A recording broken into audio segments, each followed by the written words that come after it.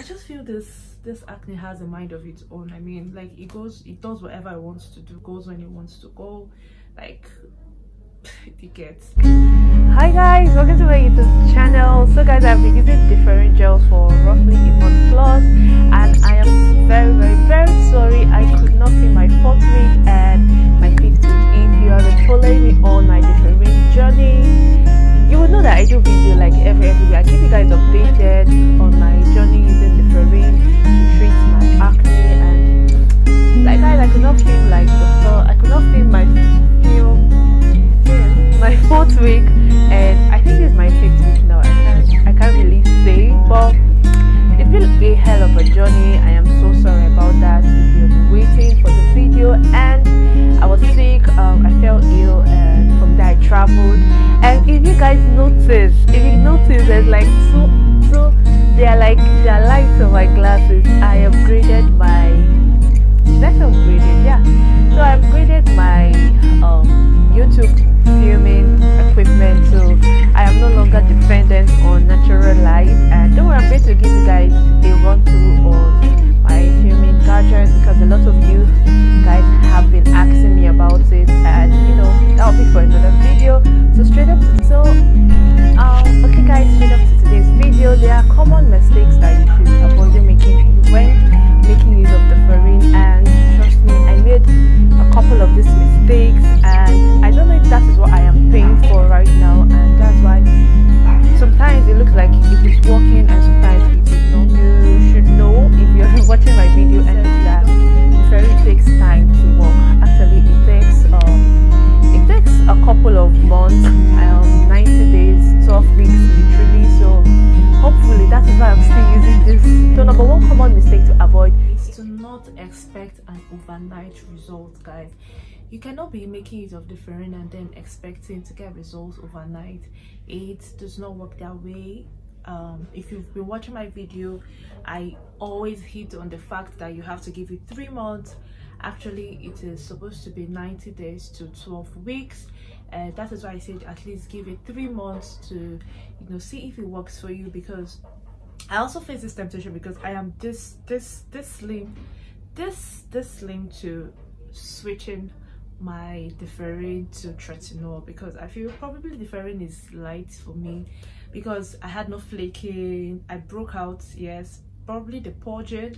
I don't know if it's still what I'm having, but I am going to stick to it and give it 3 good months. So after 3 months, if I do not see result, I will be going to tretinool hopefully. And before moving to tretinool, I was thinking of seeing another dermatologist actually. So hopefully I'm going to see one before this week runs out, and I will get back to you guys on that. So the mistake to avoid is applying moisturizer around the eye. You want to avoid your eye area, because this part of your face is very sensitive and may not be able to tolerate the harshness of Differin. All right, so you want to avoid your eye area, and always apply moisturizer around the eye area and behind your nose, because Differin can be very drying and it could peel your skin. It depends on your skin type, so you have to avoid those places. All right, so another mistake people make is not making use of moisturizer. Guys, if you're making use of Differin, no matter how oily you feel your skin is, probably your skin is producing enough oil for your whole body, please apply your moisturizer. Instead, use a lightweight or a water-based moisturizer. This would help you, you know, it will calm the Differin, and it will, you know, help it work efficiently. Okay, you don't want your skin all dried and flaky. You don't want that for your skin. All right, so guys, moving on to the next common Differin mistake is making use of too much Differin. Okay, so the size of this Differin should encourage you to manage it properly, guys. This is now 10k. I bought it like a month ago, roughly 1 month plus ago, and I bought it for 9,000 naira. I bought this for 9,000 naira, and guys, this is barely 2 months and it's 10k now. So the price of things is like, it's moving up so fast, so quick, and you don't have to use too much. Okay, too much does not mean it is going to work efficiently, or it is going to work more. Too much just means you're wasting your time. Okay, so use as little as you can. Just take a pea size and apply, spread it around your face, and apply it on your face. So if you want me to show you guys how I apply my own Differin as on my night routine, just let me know and I'll do a video on that. So moving on to the next mistake people make is stopping the use of Differin after getting the desired result. So because you have gotten your desired result does not mean you should quit using Differin. Okay, you could also use it. It helps with anti-aging, so it is also a plus, it is a bonus. So you want to continue making use of this even if you don't have any acne. What you can do is, instead of making use of it daily like you used to, you could use it twice in a week, maybe 2 nights in a week or 3 nights in a week. Okay, because Differin is known to prevent whitehead, blackhead. It is known to prevent acne or pimple from popping up. So if you're acne prone, that is what you need, because no matter, you can't just treat acne once and for all. If you're acne prone, what you want to do is to treat it and also do something or have something that you're using that would prevent it from coming back. All right, so guys, this will lead us to our next common Differin mistake, which is washing your face. So the fact that you're washing your face 5 times in a day does not mean you're going to wash out all your skin issues, all your face issues. No, if not, I mean, my face will be spotless, because like I wash my face, like I used to wash my face so often, and this is one of the mistakes I used to make, because I mean, if you had your bath properly in the morning and at night, you don't need that in between washes. Do you get? So you should not strip your skin of its own of its barrier. You should not strip it of its own oil. The skin has its own oil, it has its own protective layer and all of that. So you don't want to dry your skin out and force your skin to pump more oil, especially if you're oily, if you have oily skin type and the rest. So just wash your face at most 2 times in a day. I'm trying to stick to washing my face once, but I don't know how that is going to work, because it's just so hard for me to not just wash my face. It's very hard. So that's it. So moving on, the next common Differin mistake you want to stop is not making use of SPF. So guys, the fact that you're making use of your Differin gel at night does not mean that you should not use your protective cream, your sunblock, your sunscreen, whatever you want to call it, during the day. All right, so you have to, this is very mandatory, it is a must, especially if you're making use of Differin. So you have to use something, because sun can really damage your skin, and harsh sun can actually stop your acne from healing faster. It can worsen your acne situation.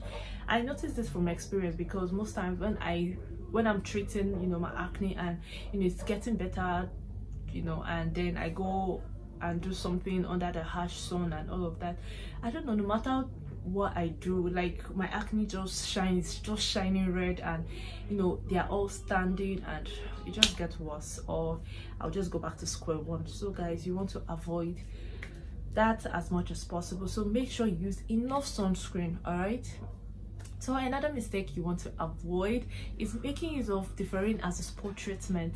Okay, you can never get anything, you would never get any result from using Differin as a spot treatment. Okay, it would not work. What you want to do is apply Differin on all your face, okay, because it takes roughly 12 weeks, 3 months to 12 weeks to see results. So I mean, putting it on just a spot, like, I don't think it has ever worked for anybody. I don't know. If it has for you, let me know. But I don't think it has ever worked on anybody. Next common Differin mistakes to avoid is skipping moisturizer.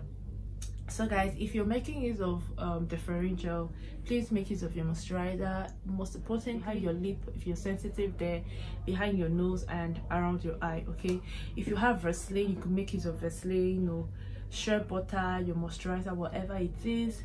And if you're one of those persons that always wax their face, please I don't advise waxing your face and then making use of Differin, because I mean waxing your face would strip off or pull out your dead layers, and you know it's going to leave your face sore and very, you know, tender, and you know, so you don't want to apply something that is as harsh as Differin to your skin after, you know, getting a wax.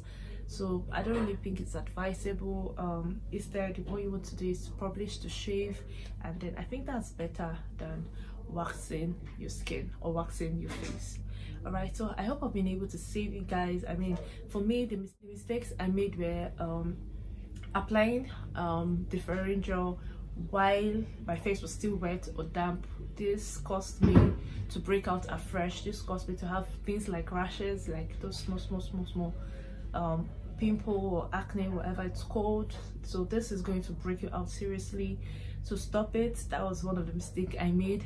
Another mistake I made was not using moisturizer. I think my first 2 weeks, sometimes I made use of moisturizer and other times I could not, because I had to, you know, I had to wait for like 5 minutes after applying Differin to use my moisturizer, and once I'm on bed it's very difficult to take me out of bed. So what I just did is to keep my moisturizer at like a hand reach. So after a while I'll just stretch, get it, and you know, apply my moisturizer. So that was the second mistake I made. And I think the third mistake I made was not applying sunscreen every single day, okay, especially days that I did not go out. So no matter if you're stepping out or not, you need to apply your SPF, you need to apply sunscreen, okay. This would protect your skin and, you know, help your acne heal faster.